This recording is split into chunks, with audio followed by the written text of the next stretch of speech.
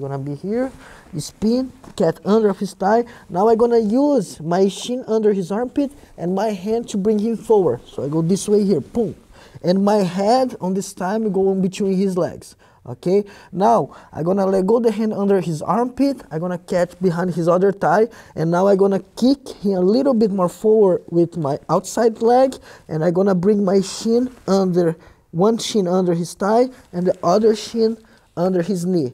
Now I'm gonna bring his thigh towards me, and I have just to stretch my leg and finish on his back.